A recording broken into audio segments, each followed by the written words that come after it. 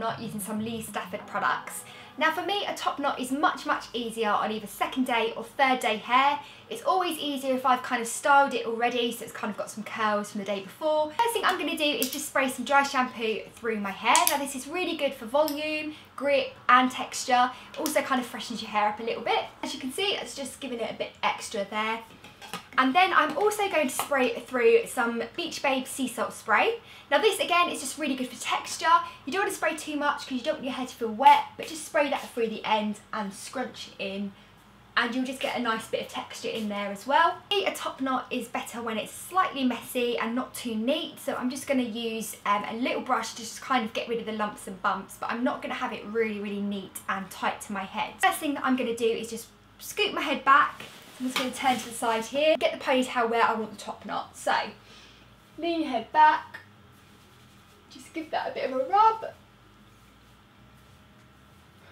and just scoop all that hair right to the top of your head. So grabbing my polishing brush here, I'm just going to smooth over underneath of my hair, just to kind of make that a little bit neater. And then with your bobble already on your wrist, you want to literally just pull that ponytail right through. And then as you get to the end, just there, you want to twist the bobble and then go back on yourself. So you don't want to pull that ponytail all the way through. And then just grab those little bits, and as you go around, just make sure they're more secure in the bobble.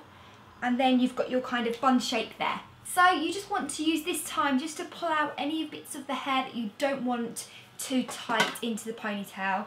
So you want to kind of use this time just to loosen those up. You want to just loosen this back bit up as well, because that's kind of where you get your top knot effect from. So you don't want that too tight in there. And obviously we don't want our top knot to look like this, so grabbing some curvy grips. You just want to grab the top knot and your curvy grip, put the curvy grip into the top knot, drag it back, and then put it back into your hair. So effectively you're kind of putting the grip back on itself. And then just one at this side as well, just to kind of make that shape a little bit more nicer.